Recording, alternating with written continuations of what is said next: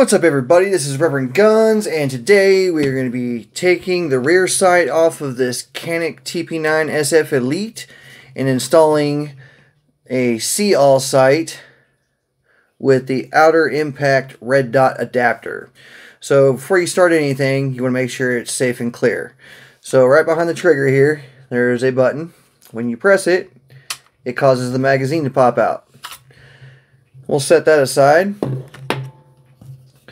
Then, when you pull the slide all the way back, this lever will push upward and lock it into place. So go ahead and do that. Now, we can look down inside the barrel here and see there is nothing in there. Now we know it's safe and clear. Let's uncock the slide and unclock the whole thing together. And let's go over some tools we've got sitting here. You're going to want something to pound on. You're going to need a, I believe this is a 5/64 Allen, and a punch, and a hammer. Everything else kind of came with the tools you need to do it. So, let's go ahead and get started. First thing we want to do is right here on top of the rear sight is a Allen screw. Take your Allen wrench and unscrew it. Take the screw completely out if you'd like. And then you'll take your block and you'll take your punch. And I need to point out this is a dovetail. So one side is open bigger than the other. So when you go to take this out, you need to go to the right. Okay? And then when you go to put it back in, you'll put it in going into the left. So I'm going to set it right side facing down. We'll go ahead and take our punch and start tapping this out.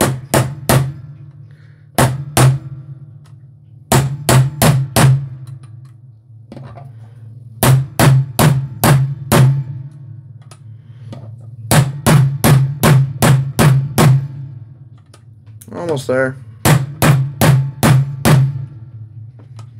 A little more.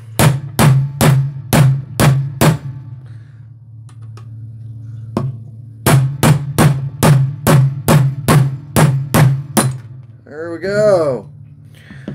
Broke free. Alright, so rear sight is now out. Don't need that anymore.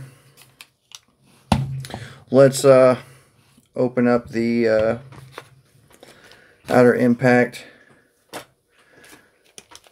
package here. You'll see it comes with the plate to mount red dots, and it comes with a bunch of different screws. I guess this would kind of depend on what screw set you need to attach this, but for the Canik, it's the one labeled DVT. So we'll get rid of these. Alright, when you open this up, got a bunch of little parts here. We've got two little pins. I'll show you what to do with those here in a minute. We've got the dovetail end, and the two screws that lock the dovetail in. Are these the same size? Yes, they are. So keep your Allen wrench handy. You're going to need that when you put it in. When you look at this, it's not shaped in any specific way, so you can slide this in either direction. It doesn't matter. And you're probably going to want to tap it in.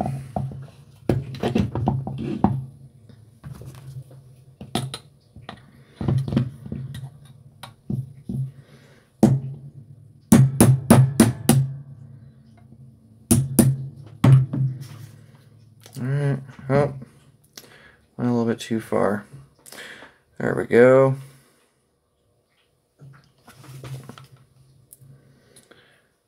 Right. And I'm eyeballing it to get it as straight as possible. Right. Now I'll take the screws and drop those in. Oh, I'm sorry. Take your plate and your screw, the little pegs here line up with the holes outside the bigger holes here. Set those in. Now it's okay right now that this has kind of a curve to it. This is going to straighten out as we tighten this up. So take your screws, drop them in, take your Allen, start tightening them up.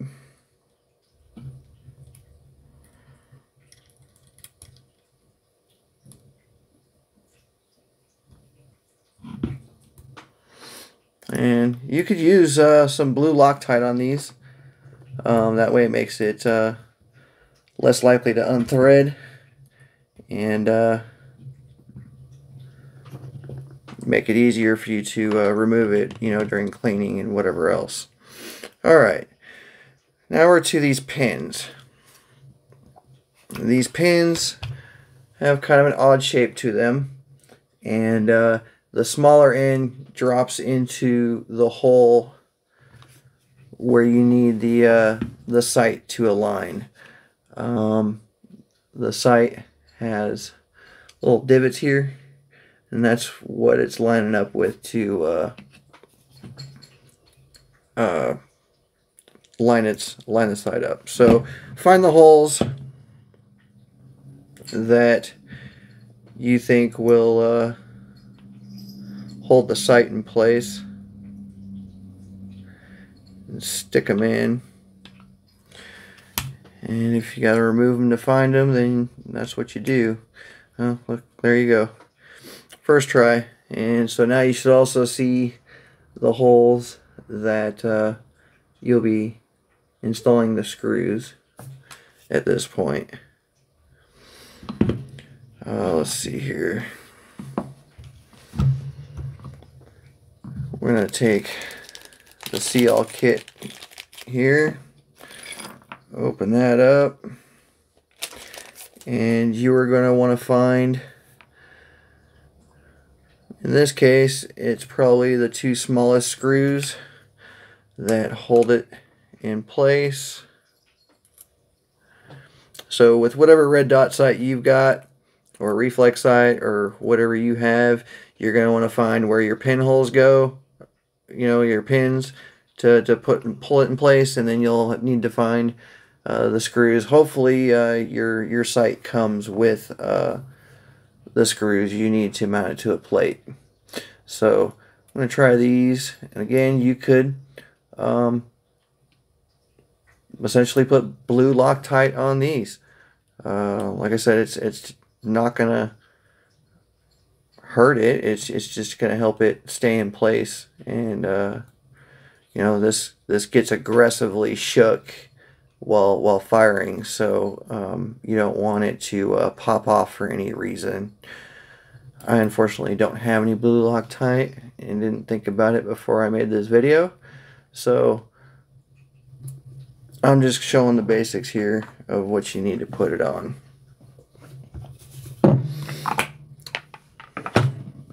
Alright, well, that's it. Once you've got it on, it's on.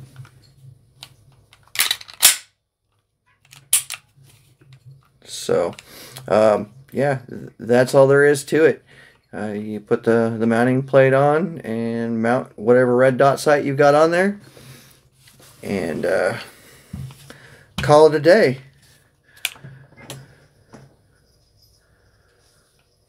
There's the magazine. There we go. Alright, so if you have any questions or comments, let me know in the comments. I'll gladly help you out. It's a pretty simple mod, and you know, red dots, in my opinion, help with quicker target acquisition and allow you to get off your shots a little quicker. So, thanks again. We'll see you next time. Thanks for watching. I also offer the online course to get your Texas license to carry a handgun. It's the 4-hour class broken down into segments and saves you progress so you can do it at your own pace. After completing the course, you can print your certificate. Then it'll help you locate an instructor close to you, no matter where you are in Texas, so you can complete the shooting portion of the course. This is all certified by the Texas Department of Public Safety. Check it out at Reverendguns.com. If you have any questions or comments, please add them below. Be sure to like and subscribe for more firearms education.